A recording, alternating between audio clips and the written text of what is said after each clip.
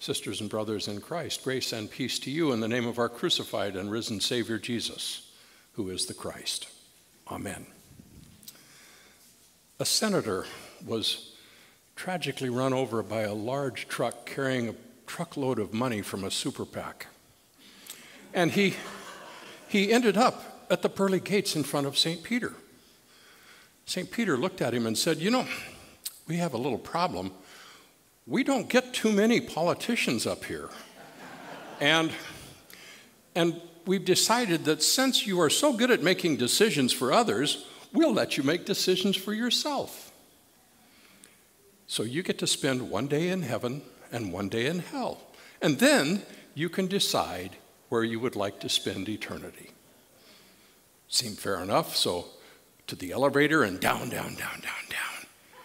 He went to gates of hell opened, and there was this beautiful golf course with this magnificent clubhouse, and his friends were there, and they were eating lobster and caviar, drinking champagne. They played golf. He had a wonderful time. His day ended, and he went back up, and St. Peter said, "Now you spend a day in heaven." So he spent the day with other contented souls, going from cloud to cloud, singing hymns, worshiping God, and going back and forth to earth, helping people in need. And he enjoyed that. And when it was over, St. Peter said, "Okay, now you get to choose." And the senator said, "You know, I would never have thought it, but I think I'd prefer hell." Thinking about that caviar and the lobster. "Okay, your decision." To the elevator, down, and the gates of hell open, and it's a toxic wasteland. And his friends are all in rags in this toxic waste, scooping it up, trying to get rid of it. And the devil walks up to him, and the senator stammers, I don't understand. Yesterday, this was a beautiful golf course, and now all my friends seem so miserable." And the devil smiled and looked at him and said, "Yesterday, Senator? Yesterday? Oh, yesterday we were campaigning. Today you voted, and now you know the truth."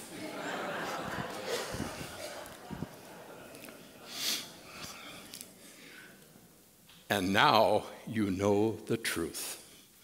Just think, in another 9 days, you won't have to put up with election ads for another 2 years. Please God. And that's the truth. But today is Reformation Sunday. Today is a day when Lutherans and many others are confronted by a simple question. What is truth? What is truth? If Christ's truth will set us free, exactly what is that truth in your life? And how does it set you free? We've heard so many lies and experienced so much division over the last year that we can't help but wonder, what really is the truth? At every newscast or debate, fact finders tell us how truths have been twisted into lies. And through all of this, we simply yearn for the truth.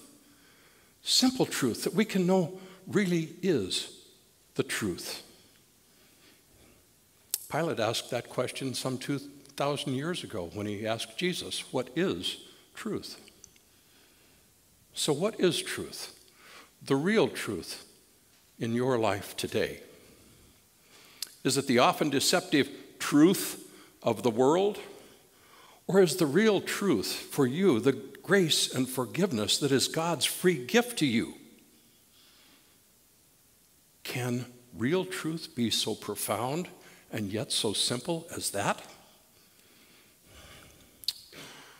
Perhaps it seems too simple. Perhaps it seems too honest. Perhaps it doesn't cost enough. God's grace freely given to all people for the forgiveness of sin. Is that the truth in your life? Or is that just campaigning? In our divided nation and world, truth happens to be too often couched with what's in it for me, or how can I twist that truth so that I can get what I want? What's in it for me becomes our indulgence, our way out of what we see as an earthly purgatory through the quest for more stuff and more power. But more so often means more expense, more worry, and more becomes less satisfaction, less peace in our lives. And the self-salvation we strive for is sin's empty cup. Yet the truth of Jesus Christ can be a hard truth for us to hear and know, because sometimes it can take us out of our comfort zone. We can't control the truth of Christ's love for all people. We can't turn that truth against our enemies or those we disagree with. God's truth calls us to care for the poor, feed the hungry, love our neighbor, welcome the foreigner. We can't mold that truth so that we can stay in our comfort zone with our backs turned on God's beloved.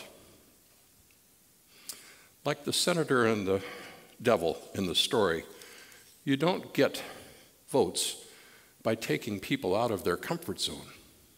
You get them by pandering them in their comfort zone. But dear friends, God isn't looking for votes. God is looking for you. God's greatest desire is you. God's truth of salvation and eternal life is not an empty cup. It is an overflowing cup of grace. Yes, God is looking for you, looking to free you from the bondage of sin that so often enslaves us in our modern world. God isn't pandering you with empty promises. God's truth is real, written not on stone tablets, but written on your heart, written with grace that we don't deserve, but is God's delight to give. 507 years ago, in a church framed with false truths and filled with indulgences, Martin Luther saw the real truth of God. God did not enslave us in chains of law to be captive to sin. God wrote God's law on our hearts so that we might be captive to God, reforming our hearts that we may always be reformed through God's love and grace. And through God's freely given grace and our faith in Christ, those chains of sin are broken. The truth of God's love was revealed to set us free. Freedom to live into God's truth that is our Savior, Jesus Christ.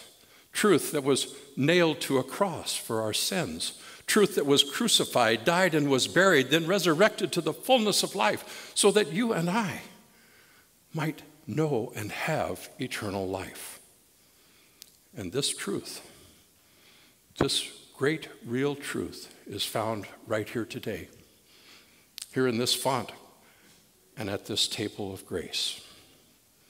Our sin washed away, our forgiveness complete in wine and bread. We are justified by God's free gift of grace through our faith in Jesus Christ. That was the truth of the Reformation so many years ago, and that is God's truth for you today. Dear friends, the reformation of you and me through grace and the reformation of the church is not a one-and-done proposition. Where we are today is not the end point, but the starting point, the new beginning of whatever God-given chapter comes next for you and for this mission that is Agnus Dei.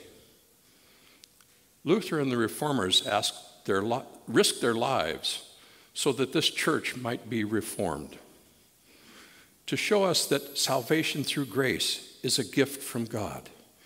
Jesus risked his life to show us that grace, God's love, is a gift from God as he reformed the church then.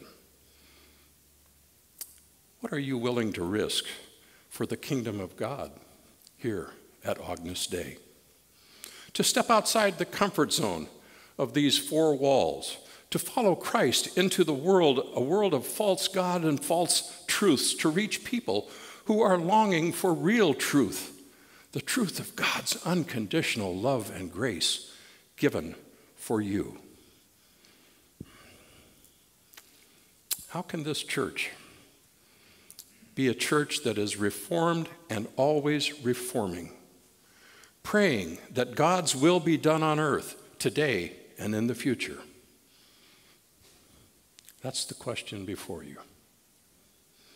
Dear friends, God has chosen each of you to answer that question, and God has chosen wisely. And that is the truth. Reformed and always reforming. Christ's church 507 years ago, Christ's church here today, and Christ's church in a bright and exciting new future for Agnus Dei. Thanks be to God for that. Amen.